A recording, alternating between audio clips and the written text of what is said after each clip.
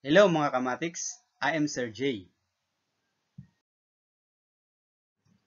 For week 3, our first lesson is products of 3-digit numbers by 2 digits.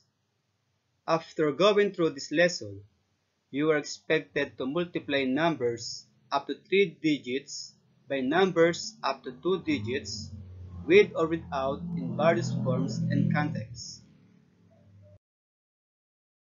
First, let's have a review of the terms used in multiplication, which are multiplicand, multiplier, and product. A multiplicand is the number that is to be multiplied by another number.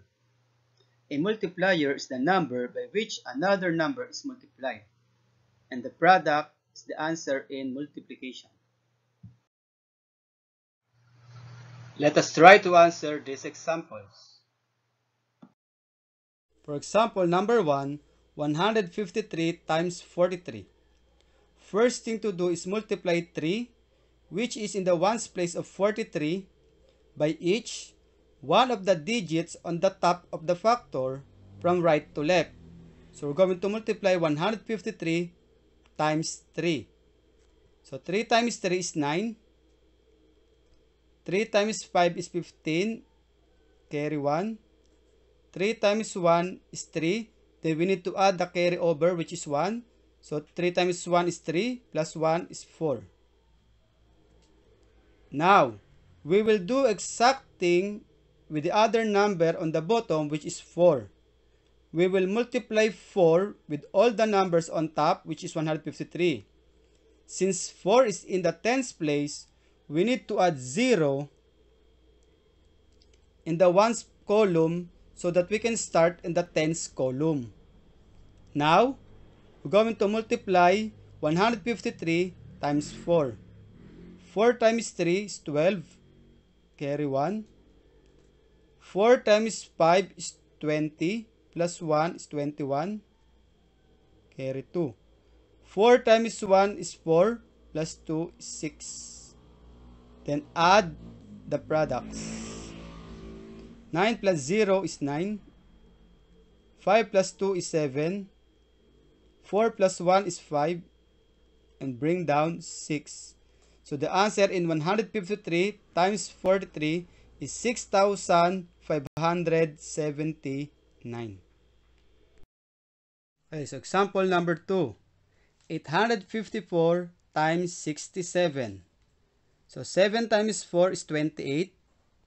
Carry 2. 7 times 5 is 35. Plus 2 is 37. 7 times 8, 56. Plus 3, 59. Then, 6 times 4 is 24. So, if you don't want to put 0 here, or in the ones column, you may move one place to the left. So, 6 times 4 is 24. Carry 2. 6 times 5 is 30. Plus 2, 32. Carry 3. 6 times 8 is 48. Plus 3 is 51. Then again, add the partial product. So bring down 8. 7 plus 4 is 11. Carry 1. 1 plus 9 is 10. Plus 2 is 12. Carry 1. 1 plus 5 is 6. Plus 1, 7. Then bring down 5. So the answer is 57,218. Now, here is the solution for 153 times 43. Step 1. Multiply 153 by 3. Step 2. Multiply 153 by 4. Step 3. Add the partial products to get the final product.